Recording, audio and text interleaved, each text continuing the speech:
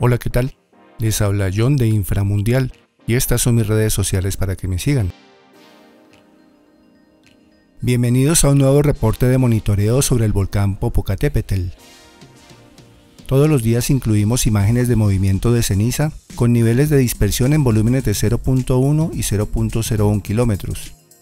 Junio 20, 11 horas de México, 17 horas del meridiano de Greenwich. Actividad de las últimas 24 horas.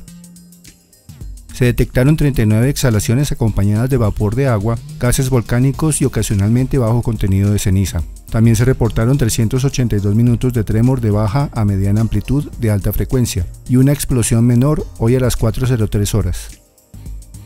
Derivado de la actividad del Popocatépetl, el Centro Nacional de Comunicación y Operaciones de Protección Civil, CENACOM, reportó ligera caída de ceniza en los municipios de Atlatlaucán, Morelos, Ozumba, Tenango del Aire, Tepletlispa, Juchitepec e Ixtapán de la Sal, Estado de México. Al momento de este reporte se observa una emisión ligera de vapor de agua y gases volcánicos con dirección oeste. A partir de la recomendación del Comité Científico Asesor (CCA) del Sistema Nacional de Protección Civil para el volcán Popocatépetl, tomó la decisión de regresar el semáforo de la alerta volcánica al nivel amarillo fase 2. Los escenarios previstos para esta fase son: algunas explosiones de tamaño menor a moderado, ocurrencia de tremor de amplitud variable, lluvias de ceniza leves a moderadas en poblaciones circundantes y en algunas ciudades más lejanas, expulsión de fragmentos incandescentes dentro del radio de exclusión de 12 kilómetros. Podría esperarse la ocurrencia de lahares que bajen por las cañadas, debido a la acumulación de ceniza en las laderas y su interacción con las lluvias esperadas en las próximas semanas.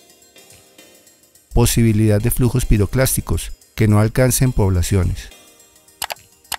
La información aquí publicada es el resultado del monitoreo permanente al volcán Popocatépetl, que se realiza coordinadamente con la Universidad Nacional Autónoma de México. El reporte se publica diariamente a las 11 de la mañana. Aquí se resume la actividad registrada durante las últimas 24 horas, esto es, de 10 de la mañana del día anterior a las 10 de la mañana del día en curso. Si ocurre un evento extraordinario, se reportará inmediatamente. No hacer caso de rumores y estar atentos a la información oficial que emite el CENAPRED y la Coordinación Nacional de Protección Civil en sus cuentas oficiales.